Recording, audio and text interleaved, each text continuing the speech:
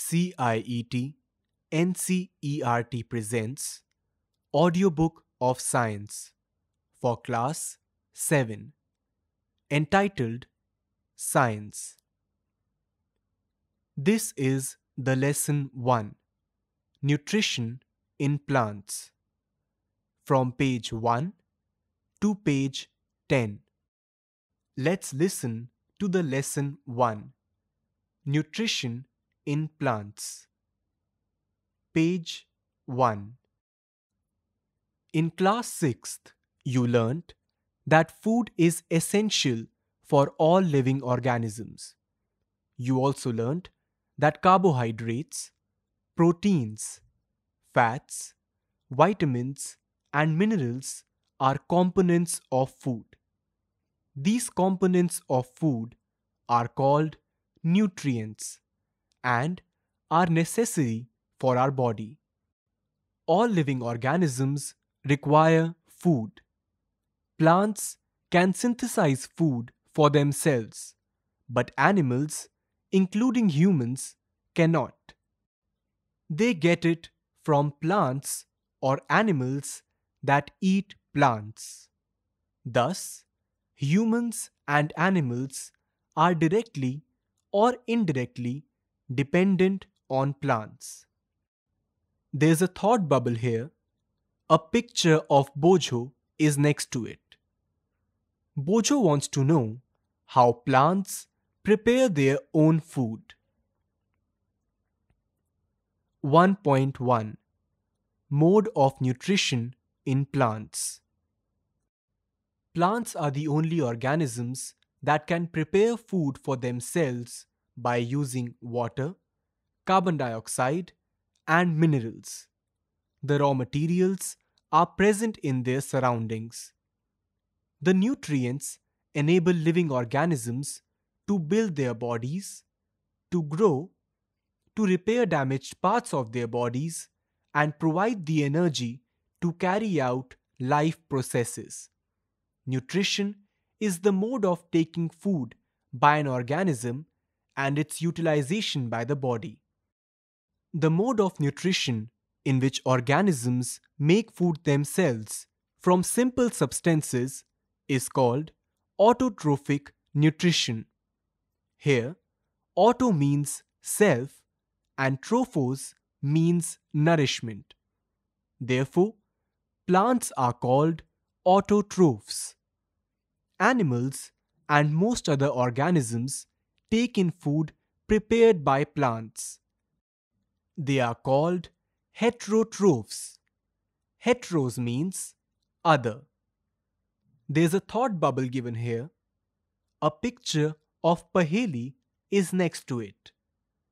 Paheli wants to know why our body cannot make food from carbon dioxide, water, and minerals like plants do. Now, we may ask where the food factories of plants are located, whether food is made in all parts of a plant or only in certain parts. How do plants obtain the raw materials from the surroundings? How do they transport them to the food factories of plants? 1.2 Photosynthesis, food making process in plants. Leaves are the food factories of plants. Therefore, all the raw material must reach the leaf. Water and minerals present in the soil are absorbed by the roots and transported to the leaves. Carbon dioxide from air is taken in through the tiny pores present on the surface of leaves. Page 2. These pores are surrounded by guard cells. Such pores are called stomata. We'll understand more about stomata with the help of figure 1.2c. Cells. You have seen that buildings are made of bricks. Similarly, the bodies of living organisms are made of tiny units called cells. Cells can be seen only under the microscope.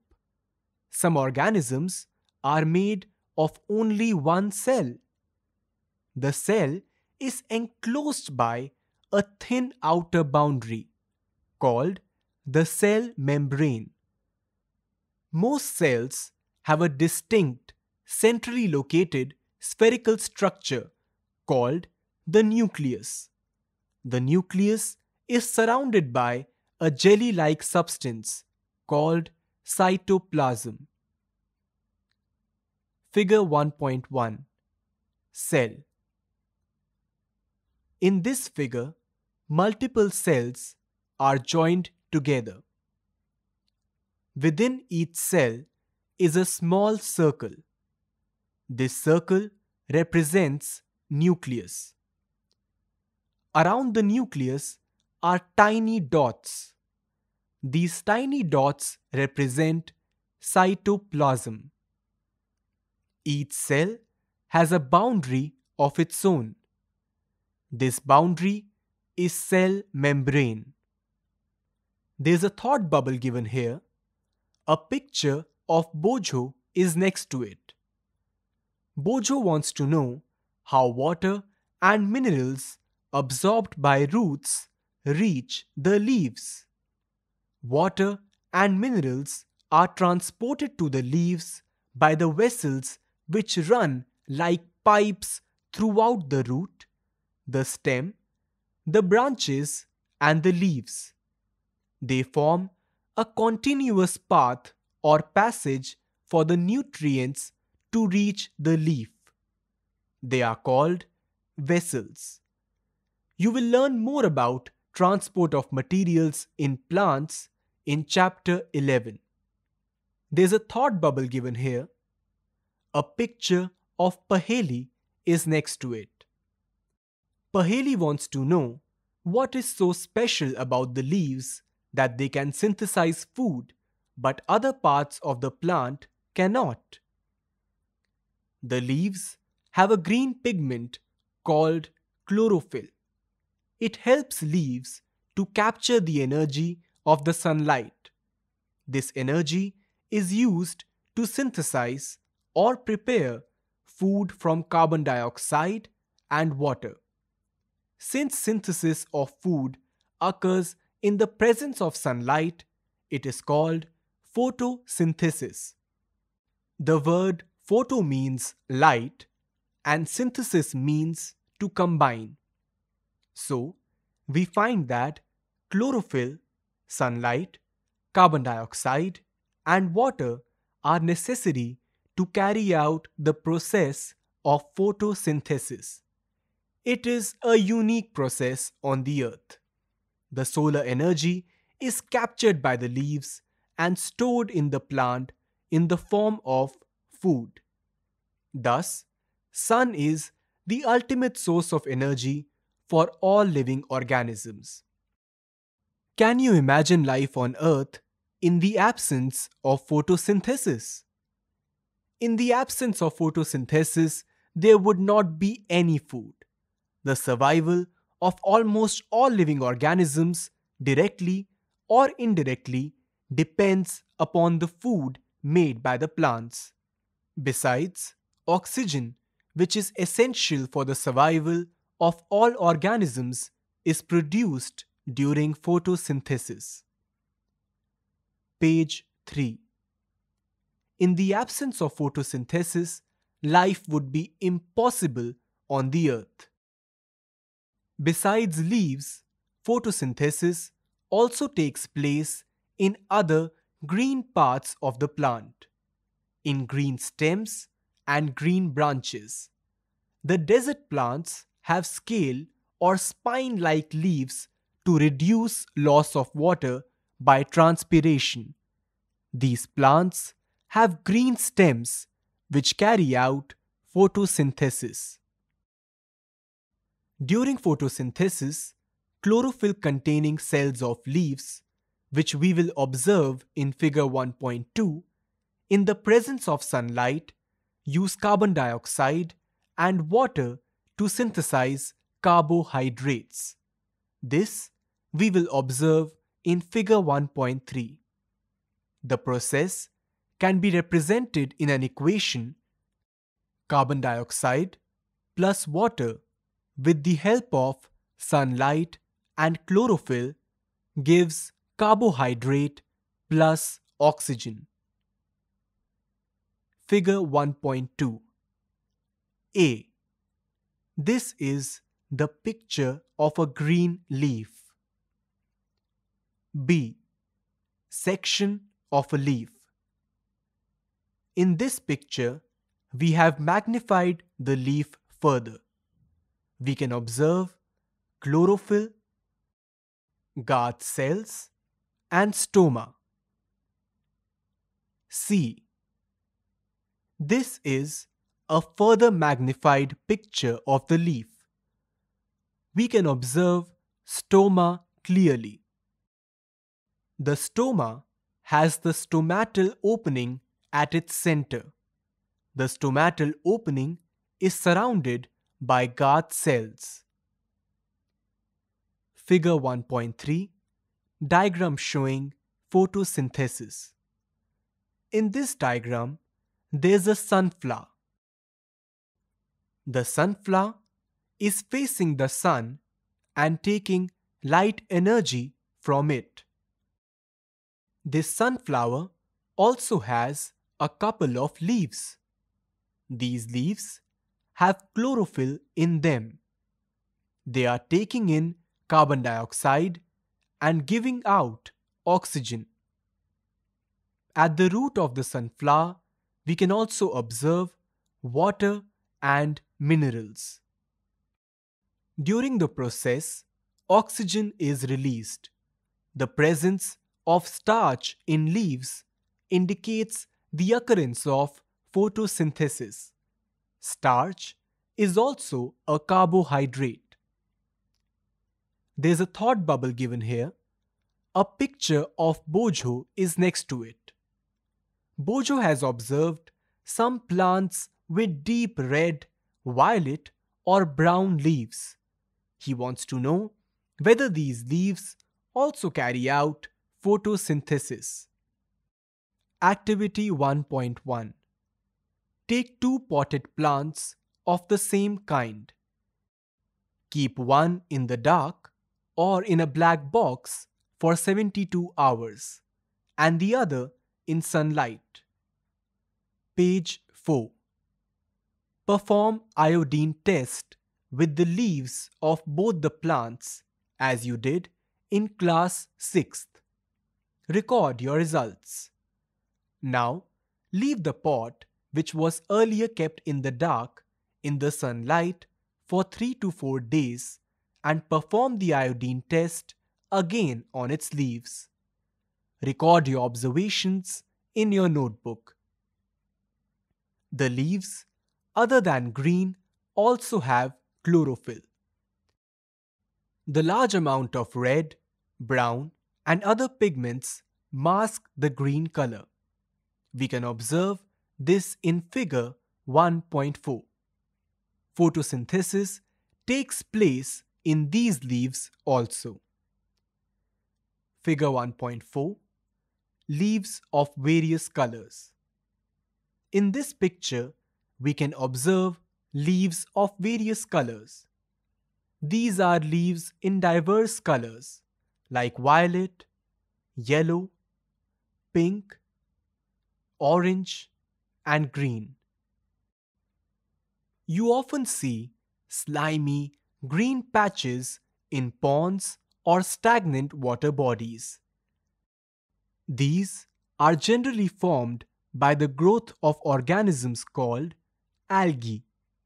Can you guess why algae are green in color? They contain chlorophyll, which gives them the green color. Algae can also prepare their own food by photosynthesis. Synthesis of plant food other than carbohydrates. You have just learned that plants synthesize carbohydrates through the process of photosynthesis. The carbohydrates are made of carbon, hydrogen, and oxygen. These are used to synthesize other components of food, such as proteins and fats. But proteins are nitrogenous substances which contain nitrogen. From where do the plants obtain nitrogen? Recall that nitrogen is present in abundance in gaseous form in the air. However, plants cannot absorb nitrogen in this form. Soil has certain bacteria that convert gaseous nitrogen into a usable form and release it into the soil. These are absorbed by the plants along with water. Also, you might have seen farmers adding fertilizers rich in nitrogen to the soil. In this way, the plants fulfill their requirements of nitrogen along with the other constituents. Plants can then synthesize proteins and vitamins. 1.3 Other modes of nutrition in plants. There are some plants which do not have chlorophyll. They cannot synthesize food. How do they survive, and from where do they derive nutrition? Like humans and animals, such plants depend on the food produced by other plants. They use the heterotrophic mode of nutrition. Observe figure 1.5. There's a yellow wiry branch structure twining around the stem and branches of a tree. This is a plant called cuscuta or amarbale. It does not have chlorophyll. It takes ready-made food from the plant on which it is climbing. The plant on which it climbs is called the host. Since it deprives the host of valuable nutrients, cuscuta is called the parasite. Page 5. Are we and other animals also a kind of parasites? You should think about it and discuss with your teacher. Figure 1.5 Cuscuta or amarbale on host plant. In this picture, we can observe cuscuta climbing on a host plant.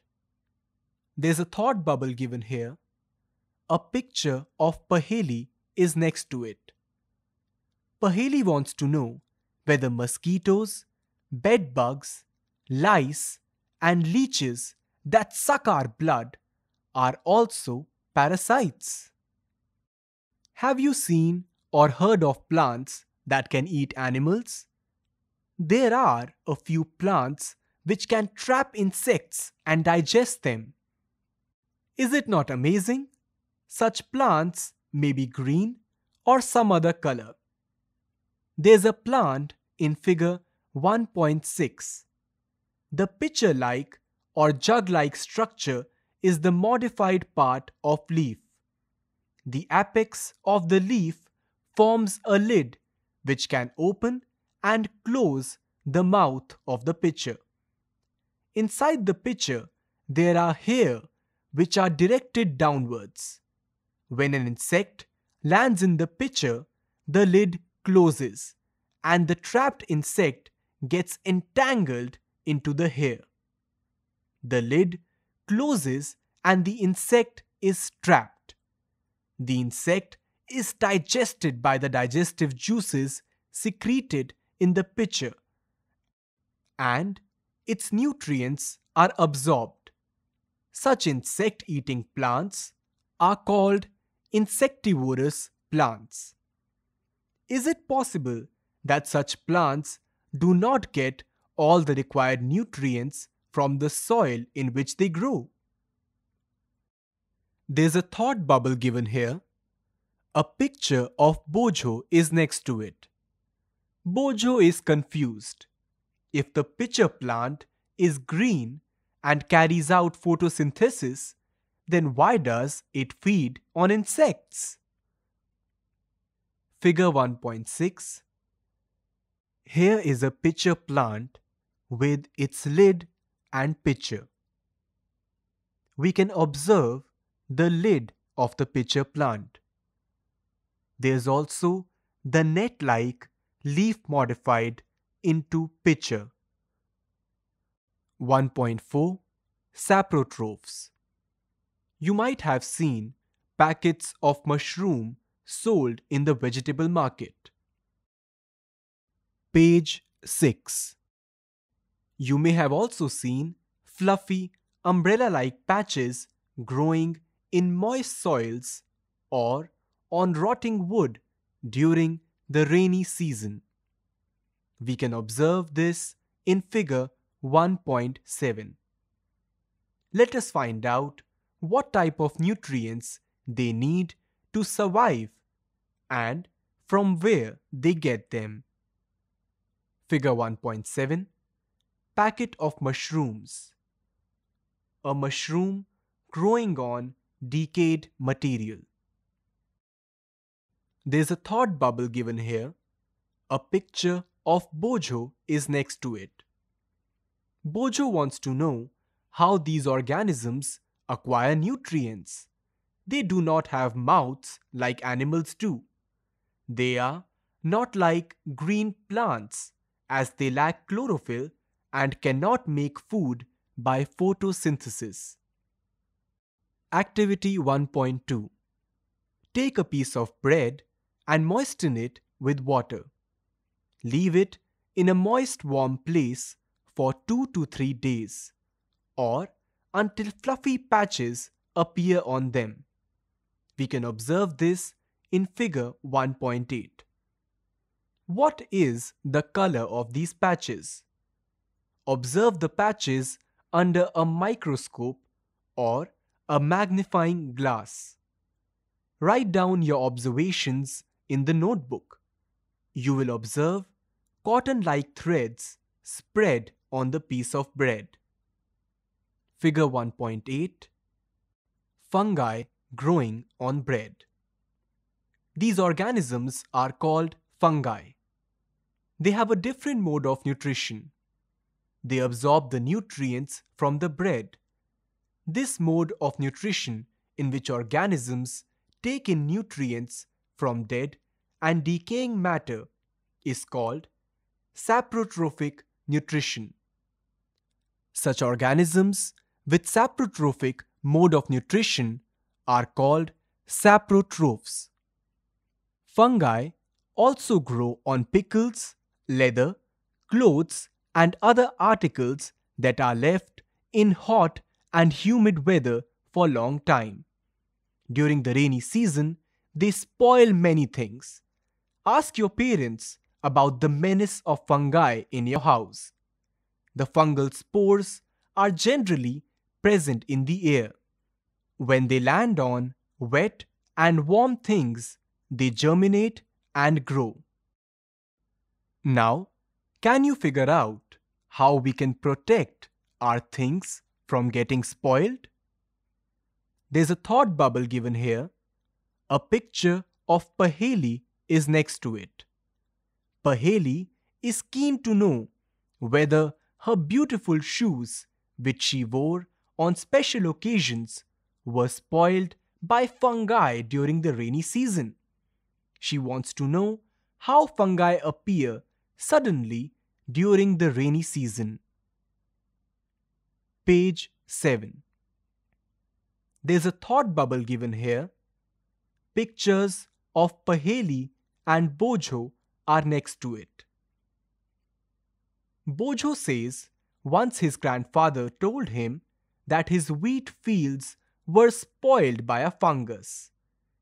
He wants to know if fungi cause disease also. Paheli told him that many fungi like yeast and mushrooms are useful, but some fungi cause diseases in plants, animals, including humans. Some fungi are also used as medicines. Some organisms live together and share both shelter and nutrients. This relationship is called symbiosis. For example, certain fungi live inside the roots of plants. The plants provide nutrients to the fungus, and in return, the fungus provides water and certain nutrients. In organisms called lichens, a chlorophyll containing partner, which is an alga, and a fungus live together. The fungus provides shelter, water, and minerals to the alga, and in return, the alga prepares and provides food to the fungus. 1.5 How nutrients are replenished in the soil. Have you seen farmers spreading manure or fertilizers in the fields, or gardeners using them in lawns or in pots? Do you know why this is done? You learned that plants absorb minerals and nutrients from the soil. So, their amounts in the soil keep on declining. Fertilizers and manures contain nutrients such as nitrogen, potassium, phosphorus, etc. These nutrients need to be added from time to enrich the soil. We can grow plants and keep them healthy if we can fulfill the nutrient requirement of plants. Usually, crop plants absorb a lot of nitrogen and the soil becomes deficient in nitrogen. You learned that though nitrogen gas is available in plenty in the air, plants cannot use it in the manner they can use carbon dioxide. They need nitrogen in a soluble form. The bacterium called rhizobium can take atmospheric nitrogen and convert it into a usable form. But rhizobium cannot make its own food, so it often lives in the roots of a gram, peas, moong, beans, and other legumes and provides them with nitrogen. In return, the plants provide food and shelter to the bacteria. They thus have a symbiotic relationship. This association is of great significance for the farmers. They can reduce the use of nitrogenous fertilizers where leguminous plants are grown. Most of the pulses or dals are obtained from leguminous plants. Page 8. In this chapter, you learned that most of the plants are autotrophs. Only a few plants are parasitic or saprotrophic. They derive nutrition from other organisms. All animals are categorized as heterotrophs since they depend on plants and other animals for food. Can we say that the insectivorous plants are partial heterotrophs? Keywords: autotrophic, chlorophyll, heterotrophs, host, insectivorous, nutrient, nutrition, parasite, photosynthesis, saprotrophs, saprotrophic, stomata. What you have learned. 1. All organisms need food and utilize it to get energy for growth and maintenance of their body. 2. Green plants synthesize food for themselves by the process of photosynthesis. They are autotrophs. 3. Plants like Cuscuta are parasites. They take food from the host plant. 4. Plants use simple chemical substances like carbon dioxide, water, and minerals for the synthesis of food. 5. Chlorophyll, water, carbon dioxide, and sunlight are the essential requirements for photosynthesis. 6. Complex chemical substances such as carbohydrates are the products of photosynthesis. 7. Solar energy is absorbed by the chlorophylls present in leaves or plants. 8.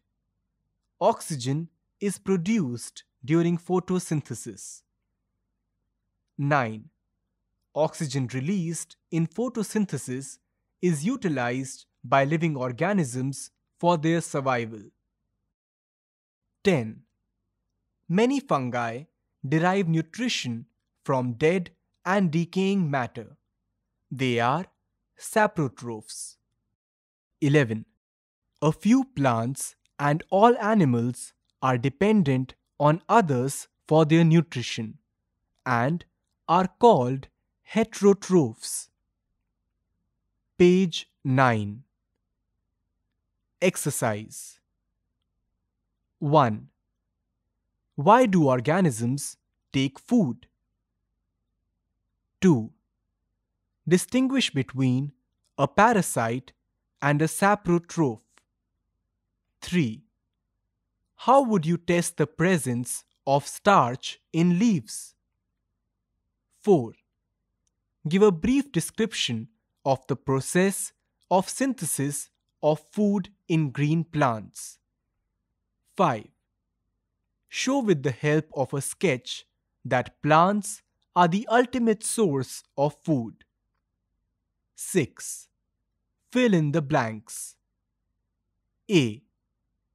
Green plants are called blank since they synthesize their own food.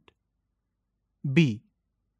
The food synthesized by plants is stored as blank.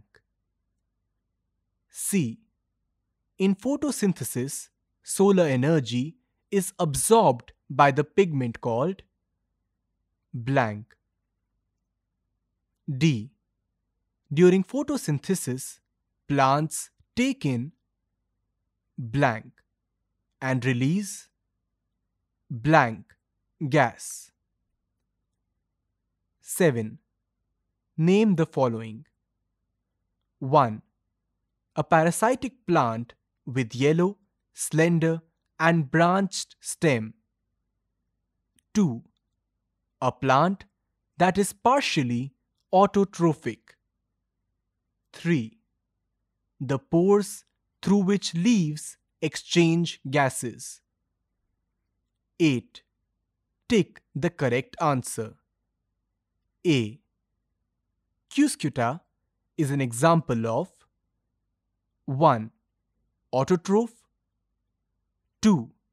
Parasite, 3. Saprotroph, 4. Host. B.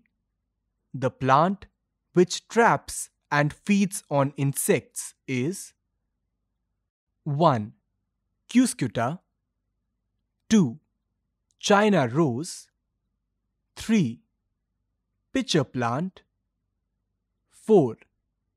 Rose. 9. Match the items given in column 1 with those in column 2. Column 1. Chlorophyll, nitrogen, Cuscuta, animals, insects. Column 2. Rhizobium, heterotrophs, pitcher plant, leaf, parasite. 10. Mark T if the statement is true and F if it is false. 1. Carbon dioxide is released during photosynthesis. 2. Plants which synthesize their food are called saprotrophs. 3. The product of photosynthesis is not a protein. 4. Solar energy is converted into chemical energy during photosynthesis. Page 10. 11. Choose the correct option from the following. Which part of the plant takes in carbon dioxide from the air for photosynthesis? 1. Root hair. 2. Stomata. 3. Leaf veins. 4. Petals. 12. Choose the correct option from the following.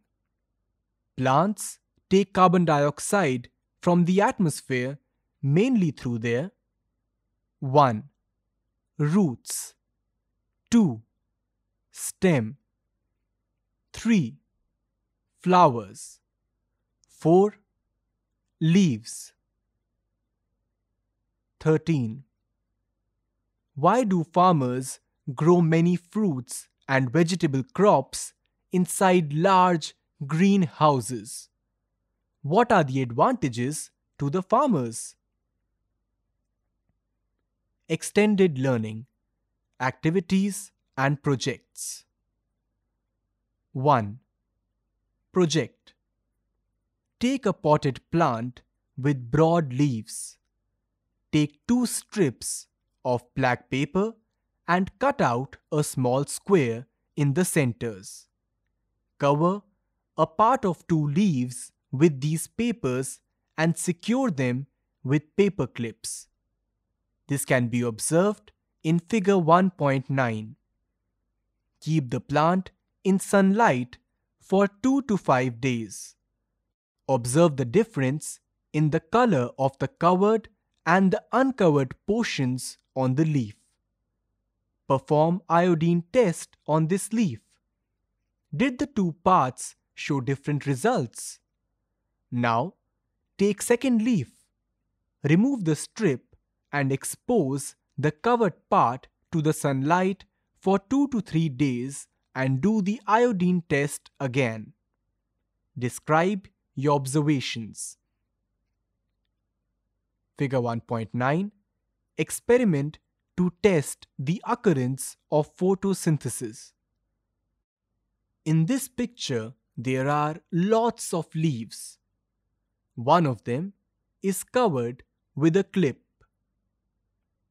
2. Visit a greenhouse if there is one near your place. Observe how they grow plants. Find out how they regulate the amount of light, water, and carbon dioxide to grow the plants. 3. Try growing a sweet potato just in water. Describe your experiment and observations.